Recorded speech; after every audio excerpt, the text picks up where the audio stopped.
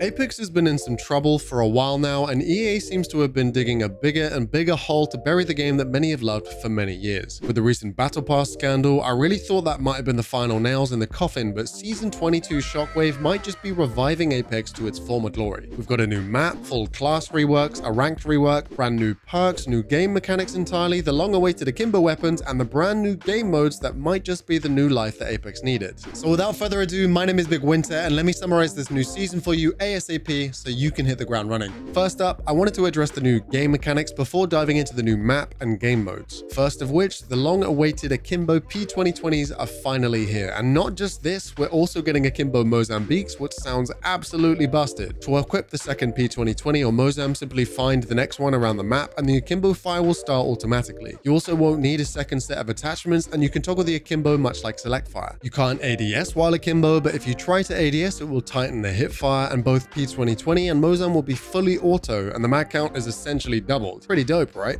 What's also cool is the new Battle Sense mechanic. Coming to all game modes, when you damage an opponent, you'll get a glimpse of their health bar, and as long as they're close, you'll also be able to see a slight red outline appear around the legend. Both the health bar and outline will disappear if line of sight is broken. This will either massively help get clearer info when shit hits the fan, or for some, it might just clutter the UI even more. What do you think? Another massive change is to the controller and recon classes, which have had a pretty huge rework. Controller legends now have a new zone overcharge passive, which gives them 25 extra shields if they stay in the ring, and this doesn't go above red. Furthermore, all control legends can now remotely pick up their traps and walls from range as long as they're not damaged. I already thought control legends were pretty strong, but this is kind of nuts. Recon legends are also getting a rework around the new recon beacons. The beacons now spawn much more frequently and only scan a much smaller range, but will pulse with updated info as opposed to the previous static scans. They now also only give 75 evo to combat the higher spawn rate. The recon legends themselves now get a new passive called Threat Vision, which essentially highlights enemies at all ranges, not just up close like with Battle Sense, but will also be broken with line of sight. What this now means for Vantage, Maggie, and Revenant with their passives has not yet been confirmed, but I'd expect some tweaks here too. A few other legends have been hinted at some reworks, but the only confirmed ones at the moment are the friendly caustic traps are now green at the base. Crypto has a new perk called Off the Grid, which makes him invisible whilst in his drone. Alter will be able to access ring consoles. Seer gets 2 tacticals, and Vantage's ult does 125 now to marked targets. Moving away from the legends, there are some tweaks coming to the weapons and gunplay in general. Akimbo and LMG spawn rates have been increased, and all LMGs will now have a gun shield hop up with 40 additional HP. And they'll also share the same hipfire improvements the Devotion has, where the longer you fire, the more accurate the hipfire is. Shotguns now have less pellets, but do more damage per pellet for more consistent damage. Aim flinch is being removed whilst inside the ring, but the zone damage will still cause aim flinch, and this change is huge. Also huge is the 25% nerf for controller aim assist in PC lobbies. For console-only lobbies won't be affected. Looting has also seen a massive rework from the classic class and regular bins. Now from the third ring, all open loot bins will close and be restocked to allow for a more fluid loot pool towards the end of the game. Furthermore, a new mythic loot bin will spawn on each map. There will be only one, and it will take some more time to open, but does contain gold weapons and occasionally a care package weapon, which the R99 is now becoming.